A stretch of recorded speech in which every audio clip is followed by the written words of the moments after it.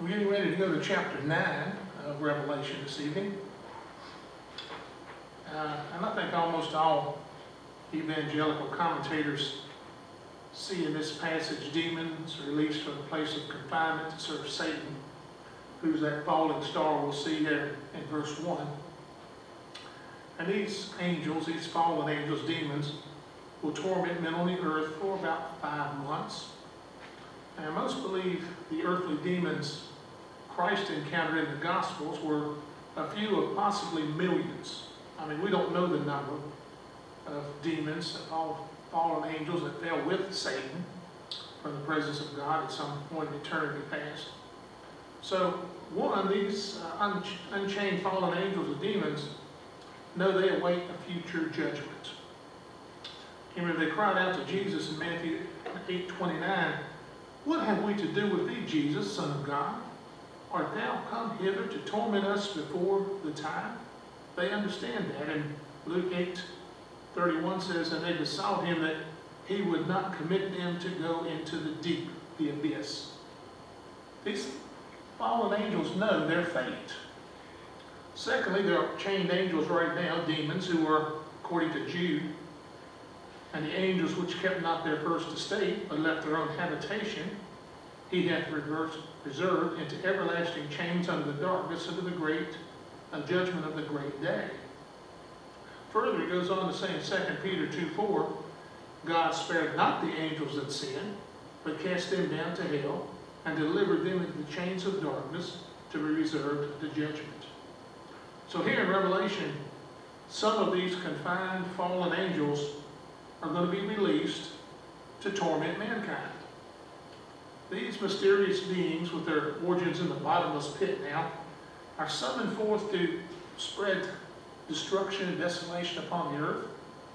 Satan himself is a fallen spiritual star, if you will, and John beholds him falling into the earth with evil intentions on man. He wants to take it out on us. He's bent on letting loose against men all the evil powers which he has in his command.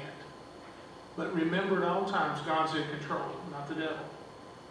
And since these creatures we're going to see here do have hellish power, we might think that these monsters would kill and with their poison, because it's worse than the earthly scorpions. But now these monsters aren't allowed to kill. Their victims are only to be tormented. So the infliction is actually worse than a rapid death. It's like the burning torment that follows a scorpion sting after he strikes a human. I don't know what that feels like, but I've heard it's very unpleasant. And this torment is going to come from millions, possibly millions, of these inescapable monsters who strike their victims with countless stings. So that little introduction, let's begin a look at chapter 9. And the fifth angel sounded, and I saw a star fall from heaven unto the earth, and to him was given the key of the bottomless pit. Now the fifth angel trumpeted. Then I saw an asteroid which had plummeted out of heaven unto the earth, and the key of the shaft of the abyss was given to him. Now the events here surrounding this fifth trumpet are given a lot of explanation here of what's going on, implying that this is an important step in God's progressive and increasing judgment on the earth here. The fifth trumpet produces an angel that opens a place that permits, we'll see, poisonous locusts, if you will. A creature with stings like scorpions, whose sting hurts people for 5 years, but they can't kill anyone. They're out now. Because the he in verse 2, that we'll see, and the king in verse 11, the star fell upon the earth, was a person rather than a fragment of a star. That's the same antecedent when it says, and he. So we know that we're talking about that star that fell from heaven. So we find out now, as we go through here, we need an identification of the star. I'm going to go for that Isaiah chapter 14, beginning in verse 12. How art thou fallen from heaven, O Lucifer, son of the morning? How art thou cut down to the ground, which didst weaken the nations? For thou hast said in thy heart, I will ascend into heaven. I will exalt my throne above the stars of God. I will sit upon the mount of the congregation in the sides of the north. I will ascend above the heights of the clouds. I will be like the Most High. Yet thou shalt be brought down to hell, to the sides of the pit. They that see thee shall narrowly look upon thee, and consider thee, saying, Is this the man that made the earth to tremble, that did shake the nations, that made the world as a wilderness, that destroyed the cities thereof, and opened not the house of his prisoners? And in Luke 10:18, and he, this is Jesus, said unto them, I beheld Satan as lightning fall from heaven. I think when we read those two, we know who this, we can identify this particular fallen star. And even modern terminology helps us to do that. What do we call a great athlete or somebody who makes movies? We call them a star. Now, this star, in this case, in verse 1, represents Satan, who's cast out of heaven at this point, at the beginning of the Great Tribulation. And here he is given the key to the bottomless pit, the abyss. Now, the bottomless pit, or the abyss, abysso in Greek, is the home of demons. And Luke 8:31, Revelation 9, Romans 10, the word's translated deep. But it's the same thing. And there's a pit, there's a place. They besought, as we said before, and they besought him that he would not command him to go into the deep, that abyss. Or who shall ascend into the deep? And again, we're talking about this abyss here. And Satan will be confined for 1,000 years in this bottomless pit during the reign of Christ on the earth, as we'll find out over Revelation 20. And I saw an angel come down from heaven, having the key to the bottomless pit and a great chain in his hand. And he laid hold of the dragon, that old serpent, which is the devil and Satan, and bound him 1,000 years, and cast him in the bottomless pit, and shut him up, and set a seal upon him, that he should not deceive the nations no more, till the 1,000 years should be fulfilled. And after that he must be loosed a little season. So we've identified here in verse 1 the most important character of this section, Satan. At some point we see him being cast out, landing here on the earth. So in verse 2 it says, and he was, here's the antecedent that connects us back to the falling star. And he opened the bottomless pit, and there arose smoke out of the pit, as the smoke of a great furnace. And the sun and the air were darkened by reason of the smoke of the pit. And he, that is the star, opened the shaft of the abyss. Then the smoke suddenly went up out of the shaft like the smoke of a smelter's furnace, an awesome furnace.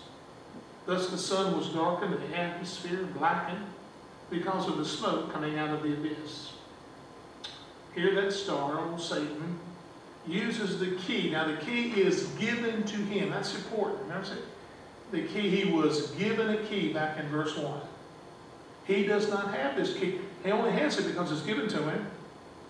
And by using this key, it allows him to free those demons in that bottomless pit, to come out of there and afflict the world. Again, the Lord is in control, not Satan. If he does not get permission from the Lord, these demons are going to stay right where they are. So this also gives us a pretty good view of who's in control. God is controlling every aspect of this. Satan is powerful, don't misunderstand me, but he's not more powerful than God. And he can't free these fellows any other way than without the key that he's given from the Lord. Now visually, this event represented this great smoke, the darkening of the sky and of the sunlight. It is going to be a very dark day for those in the tribulation. Revelation 9 actually comes from, we see from another section of Scripture that describes it, over in Joel chapter 2, where the prophet describes the demon locust army that invades during the day of the Lord. I'm not going to read the entire portion, but I'm just going to give you what he says. First, a day of darkness and gloominess, a day of clouds and thick darkness. The appearance of them is as the appearance of horses, and as horsemen, so shall they run. They shall climb the wall like men of war. And they shall march every one in his own ways, and they shall not break their ranks. They shall run to and fro in the city. They shall run upon the wall. They shall climb upon the houses. They shall enter at the windows like a thief. The earth shall quake before them. The heavens shall tremble. The sun and the moon shall be dark. The stars shall withdraw their shining.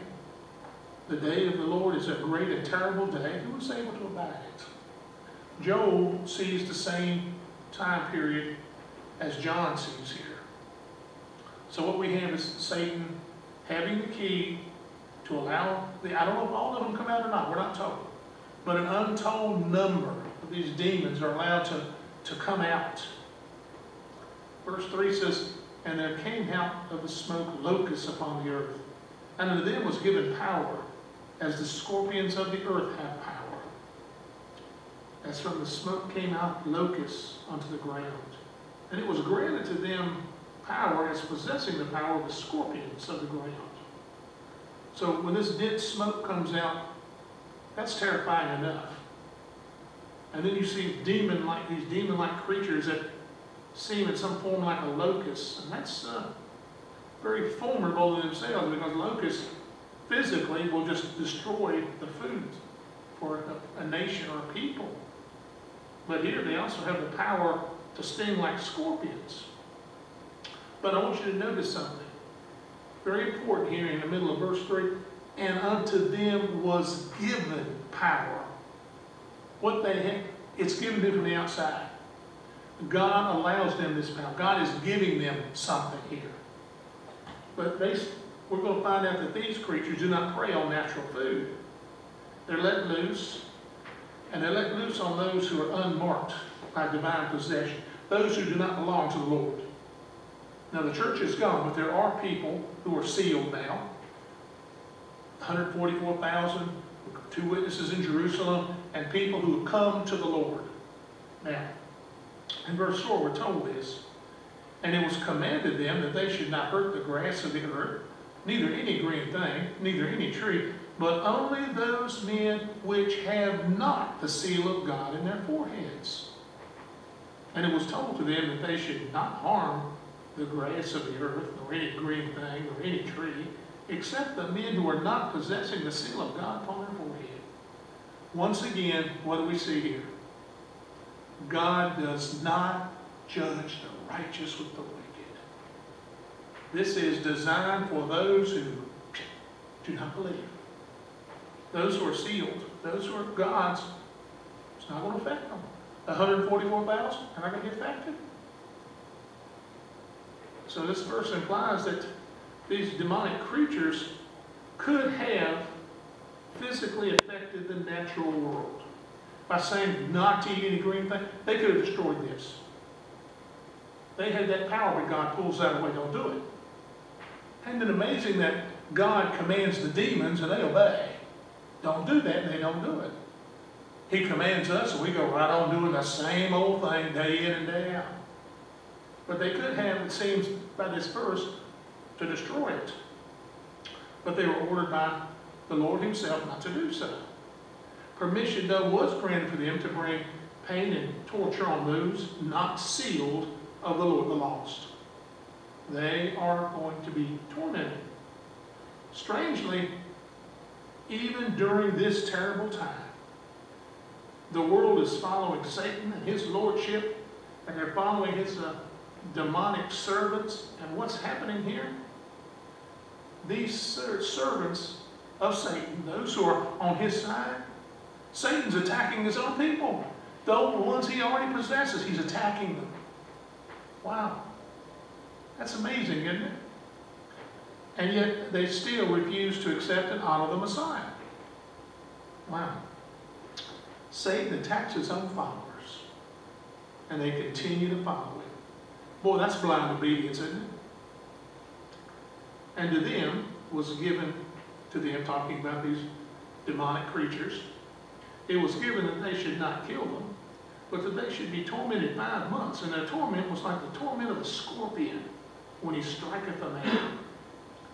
And it was given to them not that they should be able to kill anyone, but instead in the future, men should be tormented 5 months. And the torture of them is as the torture of a scorpion when he should sting a man.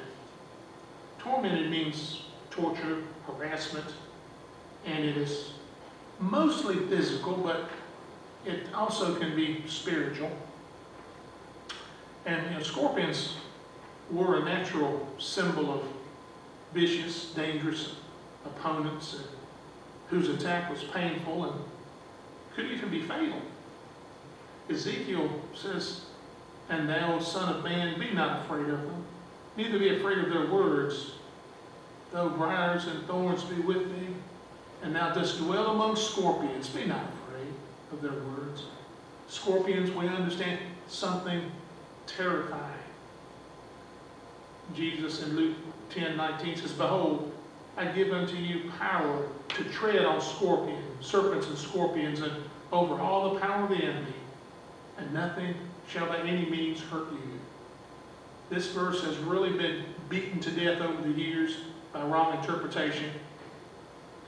People take this and you go over, people want snake handling churches. Well, don't invite me to speak there, folks. That's not happening. I know better than that, and I'm not going to step on any scorpions unless I have a good pair of boots on. That's not applying to us today in that particular way.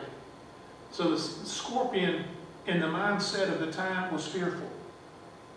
And to be able to be stung that way that you would feel it for 5 months. Now, you have to remember, this doesn't mean you only be stung one time. There are millions of these creatures out there. How many times can you be stung? It can be terrible, terrible pain. To the point that we read in verse 6, "And in those days men shall seek death, and shall not find it, and shall desire to die, and death shall flee from them. And in those days men will be seeking the death, and they will in no way find it.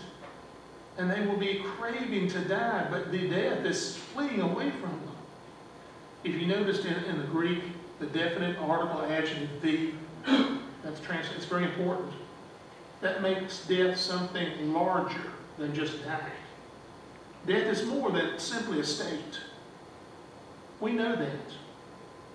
It's also a principle, a finality, a completion, an absolute condition of total separation from God with no opportunity of being able to turn back, of repenting and coming to Him for mercy and salvation. Death is the end of that. You go through death without Jesus Christ, you face the death. That second death. And these men in those days, with the Greek, they didn't care. The pain was so bad they wanted to die, and they did not care about their spiritual being. Just take this pain away from me. And when these lost ones that die, there's no way back to God, and they'd be gone for all eternity. But look at the mercy of God. Out of the smoke, here comes these locusts that are like scorpions. While they're not harming the vegetation, but they're out there to torment those without the seal of God in their forehead. In chapter 7, the 144,000 were sealed, and protection from the plague was extended to all those who know the Lord in that day. Ephesians 1:13 and 14 said, "In whom ye also trusted, after ye heard the word of truth, the gospel of your salvation, in whom also after ye believed, ye were sealed with the Holy Spirit of promise, which is the earnest of our inheritance until the redemption of the purchased possession, unto the praise of His glory." God is still protecting His own, these tribulation saints. And again, these people are out there, and we know that the plague is there, and they're tormenting these people for 5 months with these stings. And these were fearsome creatures. Think about the fact they've been confined in that bottomless pit for a long, long time. What are they doing while they're there? Becoming more and more angry. Thinking about what they can do. Just like Satan, when he's going to be bound for 1,000 years, he's going to become so angry. He's going to be thinking about what he can do when he's released. These are angry, fallen angels. And even though these people are being tormented by the stings of these creatures, they're not repenting, they're not turning to God. So it's terrible. But you know, God is merciful in what he's doing here in not allowing these creatures to take the lives of the unbelievers. What's he doing here? He is giving them an opportunity to see that there is salvation. He is giving them that 5 months to turn to him. They should know now that God is in control. They should realize that these demons are the ones tormenting them. They want to die, and God says, no, you're not going to die. God controls life, and he controls death. He has it in his hands. He says, no, you can't take your own life. You think about me. That's exactly what he's telling them. He is being merciful. He is giving them the opportunity, one opportunity here. You know, most of the time, when you're on your back and you're in pain, you turn to him, even unbelievers. Just like people talk about atheists in foxholes, there are no atheists in foxholes, I'll tell you that right now. When those shells start hitting close to you, you're praying. And these people should have been turning that way. But maybe they hoped that with Satan they could somehow gain the victory over this torment. They're sold out to Satan. He is their God, and they're trusting him. But these demons are using that long pent-up frustration, anger, and rage to torment men as long as God will allow them to do it. And man just seeks death rather than seeks God. Verse 7 says, and the shapes of the locusts were like unto horses prepared unto battle, and on their heads were as it were crowns like gold, and their faces were as faces of men. Now the likeness of the locusts were like horses having been trained for combat, and upon their heads of them, as it were, crowns of gold, and the faces of them were just like the faces of men. John's having a little bit of a problem describing these fellows for us, isn't he? The description of the locusts compared to horses prepared for battle is a pretty major scene here. Prepared unto battle literally means trained or equipped for battle. Horses who were trained in that, we don't have that today, but even up into World War II they did. And those horses have to be trained not to spook at sounds or the turmoils of battle or the blood or anything of combat, but to stay focused and go forward. And John said they had crowns like gold. Now, crowns always in Scripture portray some type of authority, and gold, royalty. But there's a comparative word here that's important, like. And it could be telling us that these crowns appeared to be gold, but they weren't. The authority of these demons is false. It's limited. It's temporary. You see here again, the devil is a deceiver. He wants people to think he's in control, that he is royalty, but he's not. And with the faces of men, it means there's intelligence. They aren't, angels, even fallen angels, are intelligent beings. And to the ancients, intelligence and will are shown in the face. So this is really a wonderful picture that he gives us here. These creatures, they're prepared for battle. They're trying to deceive because of the gold, fake gold, and they have intelligence. They know what to do. They know how to inflict the worst pain that they can. And it goes on to say, and they had hair as the hair of a woman, and the teeth were as the teeth of lions. And as well they possessed hair, just like the hair of a woman, and the teeth of them were just like those of lions. With these demons appearing horse-like and moving quickly in combat, their hair was, probably flying behind them, and as a woman who's running with long hair. Of course, today, that could be men, couldn't it? Some men have hair pretty long, and I watch the ball game sometimes, and I wonder how these fellas can play ball with the hair hanging halfway down their back. I've seen college football games where actually someone's been tackled by they grab the hair hanging out of their helmet. And I wonder how they, in baseball, how they can do that in the heat, but we see it flowing as they attack. And the reference to hair suggests women who appear violent and aggressive. These fictional theories of Greek mythology. Again, we see, you have to kind of look back at some of the mythology that's being taught in those days and even today. And the teeth of lions. Lions' teeth, of course, we know what they're like.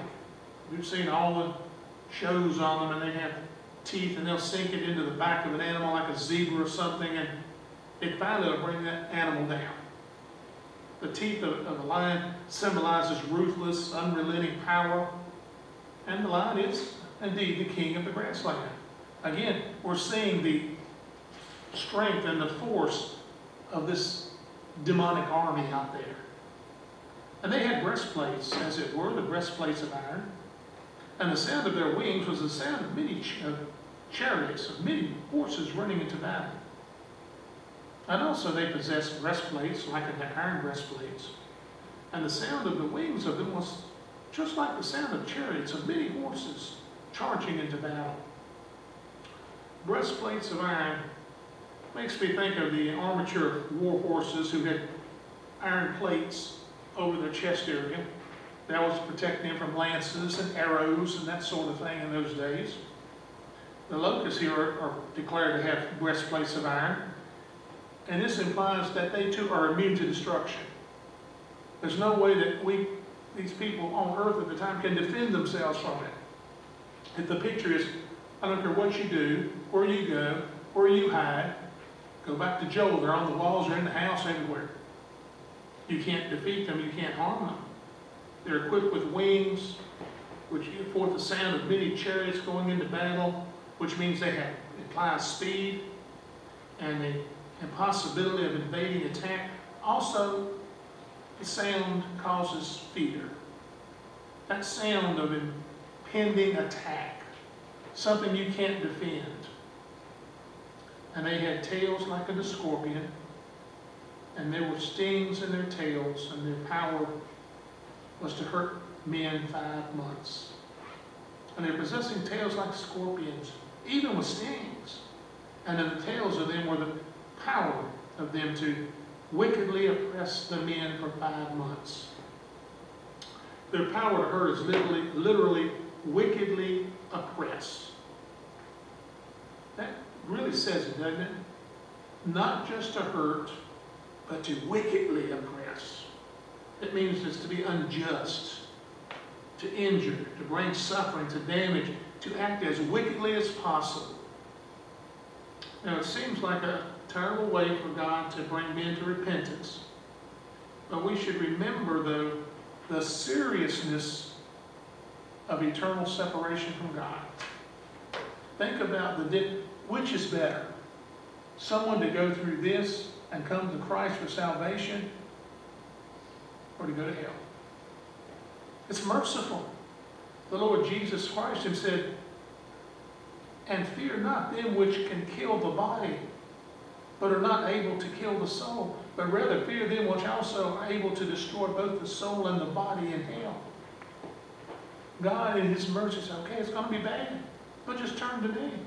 It will be an act of mercy on God's part to permit men to be tormented 5 months in an effort to bring them to salvation so that they might avoid the eternal torment of hell. Again, what is 5 months of torment compared to eternity? It's merciful.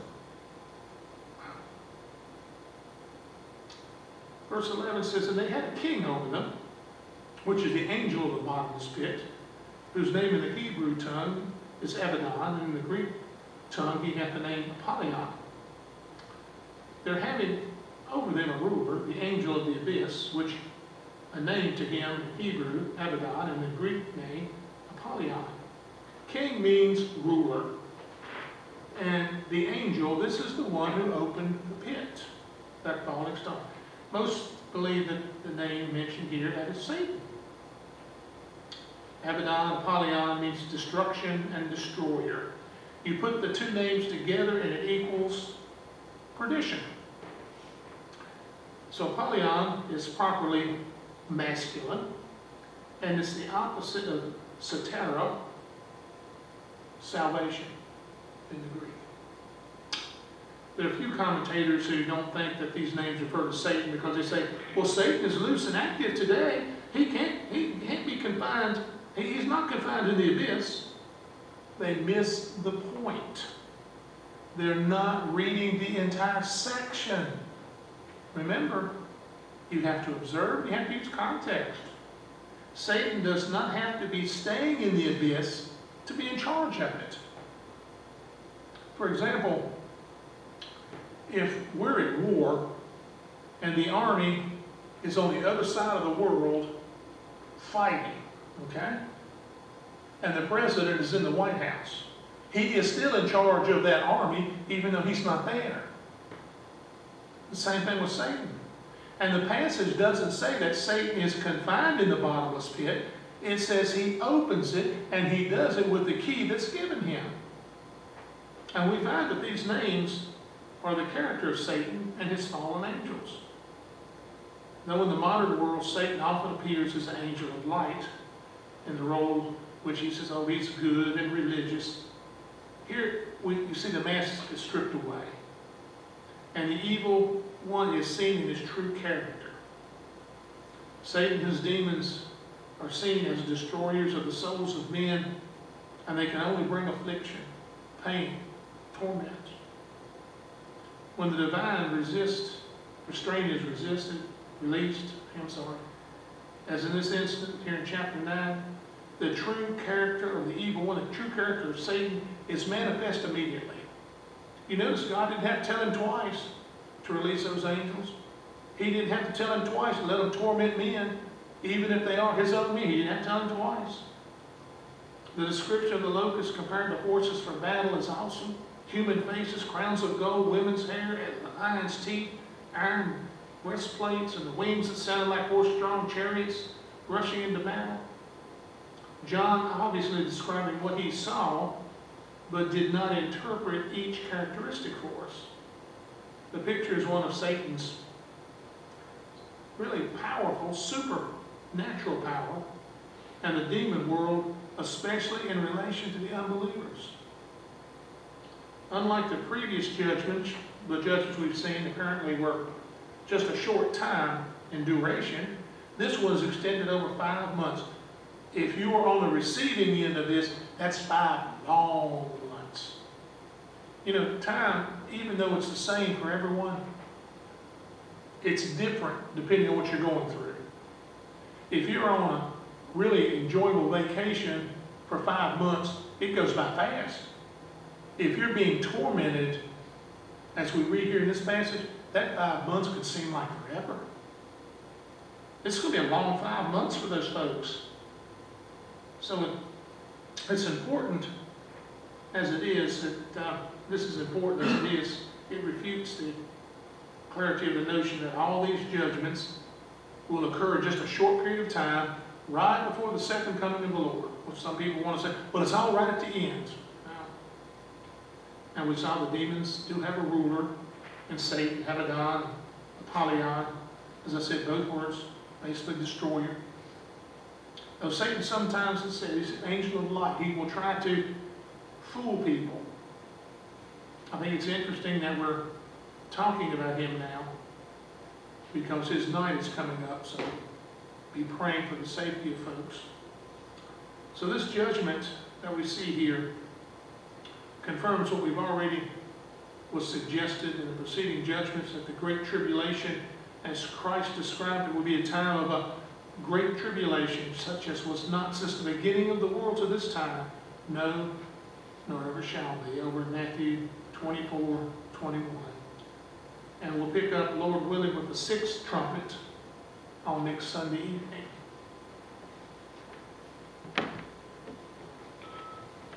I knew that was as far as we did tonight.